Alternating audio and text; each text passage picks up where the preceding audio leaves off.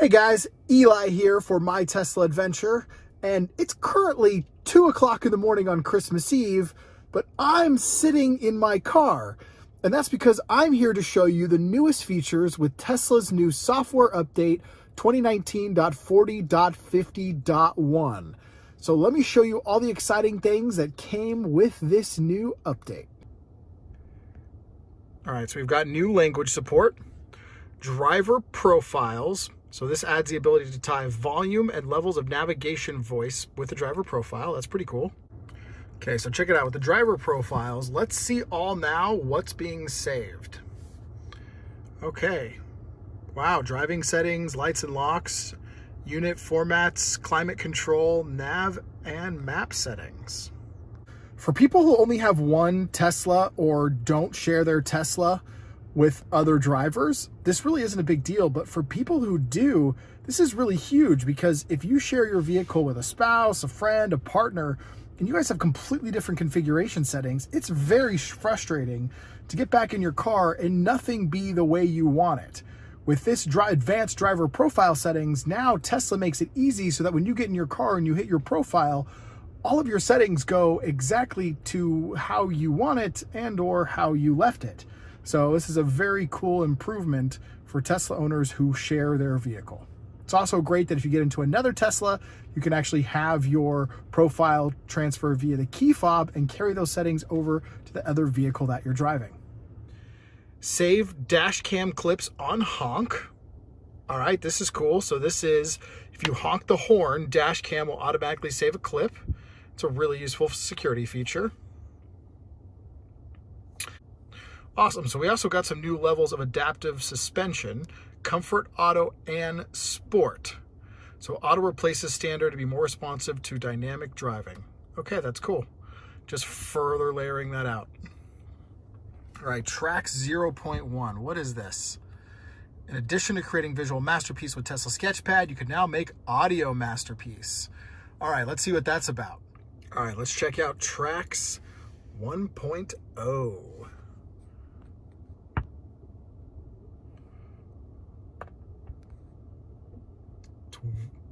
It's weird, that sound that happens in the Tesla every time you activate games. It's almost like the vehicle's releasing pressure.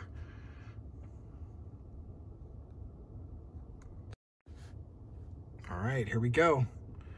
We're in the Tracks user interface.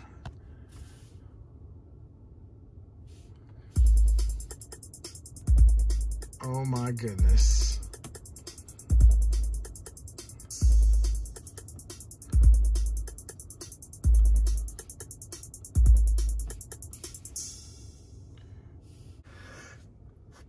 As you can probably tell, I have no idea how to mix a track, but I'm super excited to see what musically talented members of this community come up with.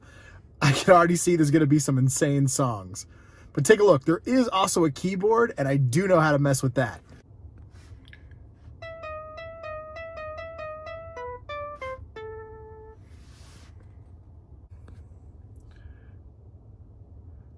Voice keyboard, you can now dictate input text to your car. Simply tap microphone on the keyboard to input via voice control.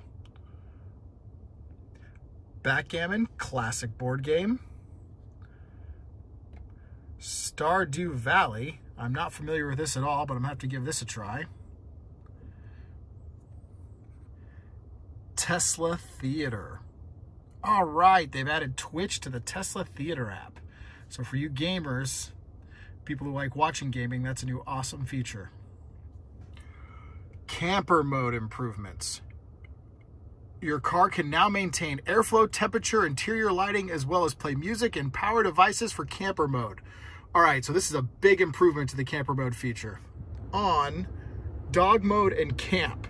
So that's different, because before it was just off, on, and dog mode, and in on it would keep climate on, but in camp, it will actually keep power and Bluetooth running. So while you're camping in the back of the car, you still get full capability of sound and power. As somebody who loves car camping, it's always been a little bit frustrating for me that when I want to power something from the car, I have to like leave the door open to trick the Tesla to leaving the power on. But now it's going to have the ability to keep the lights on, the music on, and I can charge my device. That's great.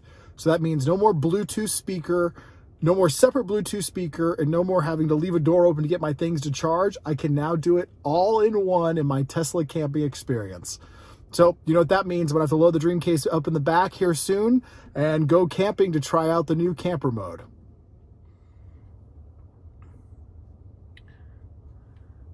Phone improvements. Oh, there's a lot of people are going to be excited about this. You can now read and respond to text messages using the right scroll wheel. Oh, this is great. So the car can now read your messages to you, and you can reply to them by talking to the speaker out loud. Okay, here's my test message. Eli says this is a test message. All right, look at that. It works. Hey, Eli. Thanks for sending the test message.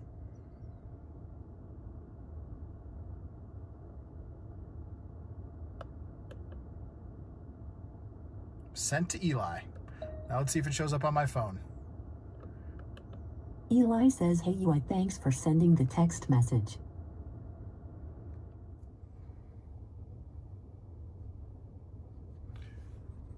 Okay, voice command. This is something I'm excited for. The ability to command the car via your voice. Show me the rear camera. Now look at that. And last but not least, driving visualization improvements.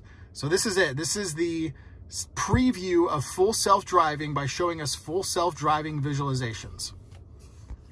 Okay, so check it out. We actually have to turn on the full self-driving visualization preview.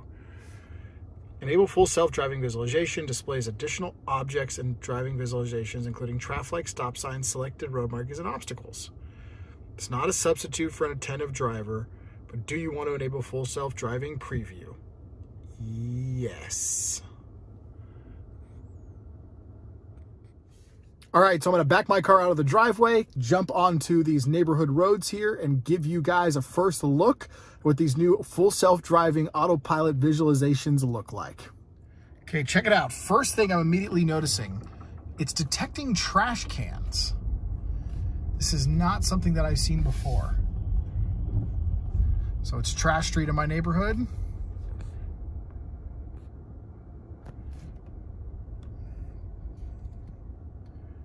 Take a look at that. See the trash cans on the screen? Let me show you what's out my window.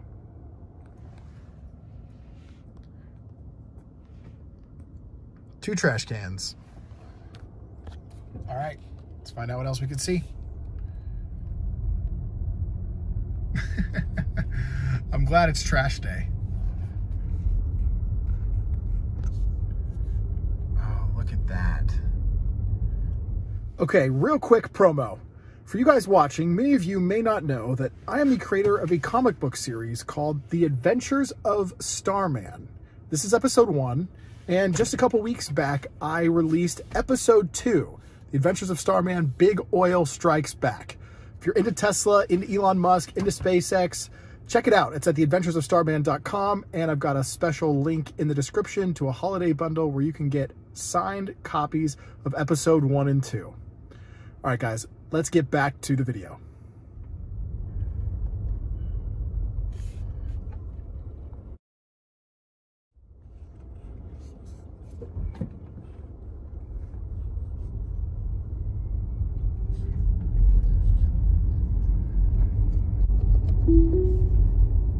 Okay, we're in autopilot, approaching a stop sign.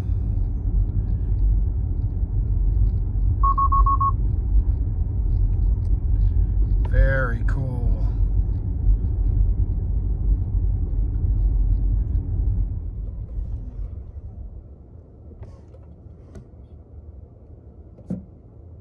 Look at that. You can see the light change from red to green.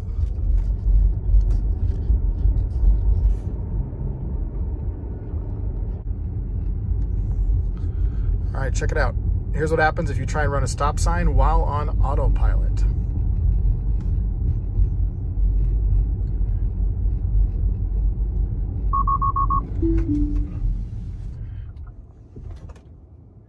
Okay, so I spent about the last 15 minutes.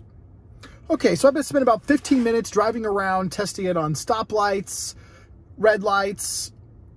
All right, so I spent about 15 minutes driving around, testing it on red lights and stoplights, and I'll tell you what, it's impressive.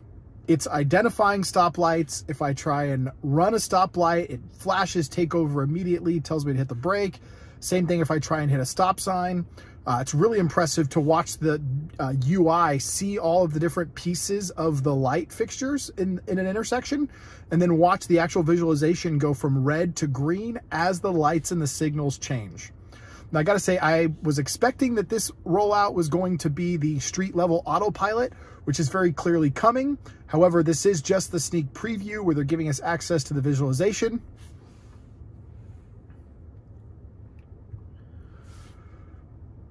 Which tells me some of the things that I've seen that are street level autopilot are coming soon, but not quite yet. So the street level autopilot is still in the early testing while we're getting a sneak preview, but this sneak preview gives a very clear indication of what's about to happen.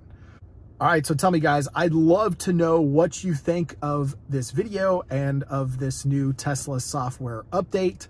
Are you a Tesla owner? Have you bought full self-driving? And if you haven't, does this update, does this preview, does this convince you that maybe now's the time to buy before the price goes up? Again, let me know what you guys think in the comments. And if you enjoyed this video, please do subscribe.